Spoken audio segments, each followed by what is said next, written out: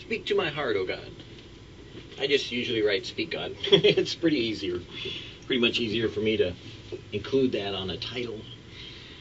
But I always enjoy these because they seem so real. You know, they touch me and they seem complete, and they always seem to be the way that God would be helping me to be real with Him. Because sometimes, you know, we put on these ideas and errors that we can't tell God that, you know, we thank Him for a bowel movement, or we can't thank God for, or we can't complain to God about lack of a job, or we can't acknowledge to God that we're depressed, or we can't say that, you know, we're doubting, or that we have fears, or that we are human beings, I mean, bluntly. And yet, when you don't do that, you deny that God is real, because God already knows. He knows, trust me. He knows you inside and out. Shoot, you can't hide anything from Him. You know, you can paint the barn, but guess what? He sees beneath the makeup. Or if the guy's there, you know, it's more like, you know what, you can act like you're macho, but, you know, he knows that you're a wimp. Because inside is where God dwells, and He sees you from the inside out. Which, if you really thought about that and you imagined all the nerve endings and the guts, you know, and the tissue and everything, that's a pretty disgusting sight. I mean, really, on the outside we look like, you know, at least somewhat respectable, but if you saw it from inside out, it'd look kind of gross, I think. Look like one of those horror films. But since He does know us, and He said He loved us anyways, what's your problem? And that's why we have devotionals, because we do have problems. We still have issues. We still need to talk to God about it. And we still need to hear what God might say to us concerning us. When you want to call it quits, yeah. I'm not afraid to say I do that. Are you? Are you hanging on by your fingernails? No, I chew them. Too worn, too weary, too weak to cry out to God anymore? Are you ready to give up, to stop praying, to stop believing, to walk away? You know, it's funny, I used to listen to people that they'd come up and tell me, you know, I just can't do it anymore. I can't take it, you know, blah, blah, blah. And they'd come tell me whatever their story is, and I'd say, so then don't. And they go, oh, wait a minute, what? I said, so don't. What do you mean don't? Well, fine, if you want to leave, go. Well, but that's not what I'm saying. Well, what are you saying? But you're telling me to go ahead and go, and I'm saying, yeah. If you're stupid enough to pay the consequences of your own dumb actions, and you want to run out there and deny the protection that God's given you all this time, and you want to see what it's like to be in sin and to experience all the different ramifications of your own choices and have it all poured upon you, even more so because God wants to bring you back, then go out and be stupid. See if I care. You'll be back. I know that. And you know, sometimes God used that and it worked. But the bottom line is, that's what you need to do with yourself most of the time, I think. You need to recognize that, you know what, there will come a time where you say, hey, you know what, I'm going to go try it. And you know what, you're going to regret it. But if you're dumb enough to do it, then run full speed, as fast as you can, as hard as you can, so that you can run into that wall as quick as you can to find out that that's not where you want to be. That's my personal opinion. And I think that God rewards that idealism in the sense that if you choose to deny that you have those feelings inside and keep them there, then you're just hiding what God is trying to bring to the surface so that you'll deal with it and give it to Him so He can change the direction of where you think you want to go to where He wants you to go.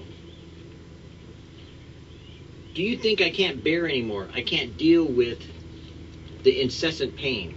If I didn't know what I know about God, I might tell you to call it quits and to get on with your life. But because God is who He is, because our times are in His hands, and because He's the God of all flesh, and absolutely nothing is too hard for Him, I have to tell you not to give up. Don't get on with your life. Wait, I say, on the Lord. But how do you wait on the Lord? There are two things you must do. First, learn to sit at His feet. Get to know Him. When Martha complained to Jesus that her sister Mary wasn't in the kitchen helping, Jesus replied, Martha, Martha, you're worried and bothered about many things, but only one thing really is necessary. For Mary has chosen the good part, which shall not be taken away from her. Luke 10:41-42. Can't we all identify with Martha? We're always preoccupied with present business of life. We're always in a hurry, even with God. We don't take time to let go, be still, to relax, to know in a moment He is God. To wait.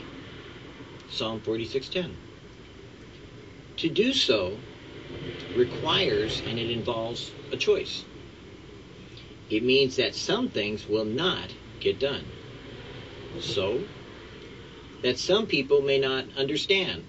So, but didn't Jesus say that sitting at His feet and hearing His word was the one thing that was needful?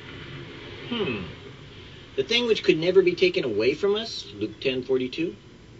In other words, because of what you learned from Him and of Him, you'll always have something to hang on to, and it won't be by your fingernails.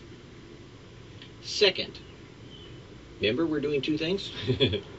Tell God you want only what He wants, whatever that means. Not what I want, not thy will be done, but what He wants.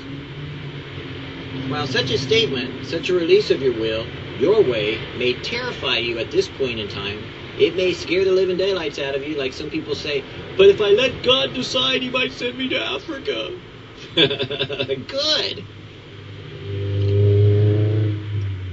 And then He might send you back. With such a statement and such a release of your will and your way, it may terrify you, but it won't if you make it a practice to do the first thing that I mentioned, to sit at His feet and to know Him. Once you know Him, you know He won't send you where He hasn't prepared you and already talked to you about. And He doesn't just suddenly, cast you to some faraway land unless you already know that it's in His plan and you've already gotten in mind those things that He has in store. If you will give God your reputation, if you will seek no agenda other than God's, if your goal will be the same as Paul's, that Christ be exalted in your body, whether by life or by death, if for you to live will be Christ and to die gain, if you are willing to do His will no matter the cost, then you will never find yourself caught in despair. Rather, you'll find yourself waiting patiently on the Lord for His direction. His life will be your life and your life His. Then whatever He says to you, do it, with confidence and without hesitation. Be still and know that I am God. I will be exalted among the heathen. I will be exalted in the earth. The Lord of hosts is with us. The God of Jacob is our refuge. But you see, in the things that is mentioned, the first step was the first step, not the second. The first step was for you to know Him. The first step was for you to sit at His feet. The first step was for you to be so consumed with Jesus that you spend that quality time and quantity time of just being there with Him. Not the things you think you need to do. Not the things that you were told or you were scolded or you were reminded or somebody that's around you says, hey, you shouldn't be doing that, because, spending all your time with Jesus, and just working and reading and studying and learning about Him, you're going to be so spiritual minded, you're no earthly good. I mean, we've got work to do. You need to get off your butt and do something. If God is teaching you and taking you to a place of studying with Him, He wants you to know Him for a reason, because there are things that are going to happen that knowledge will come invaluable. Because the person that is telling you all these things that you need to be about doing, guess what? When the floods come and the rains fall and their house is torn down, are you the one that leads back to the restoration of a relationship with God? Or is that person the one who falls apart because they've lost their material possessions? Their job suddenly disappeared and dried up. They have nowhere to turn to. They have nothing else to do because God is trying to get a message through. One message. That He is God and we are not. And if you really want to be a Christian, you have to acknowledge what He is and be for Him, not what you want and be without Him.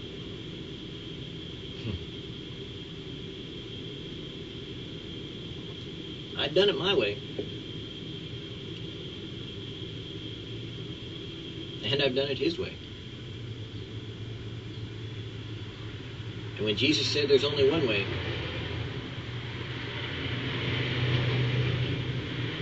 He wasn't kidding. And guess what?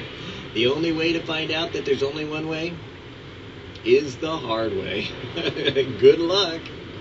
You're not hanging on by the skin of your teeth or the fingernails unless you're fighting what God is trying to do with you today. And that's the only way. Because when it's His way, for life or for death, for glory or for not, for whatever it may accomplish, you're just going to say, okay, Lord, you got it. It's yours. Thy will is my will. Thank you for it, Lord. Thank you.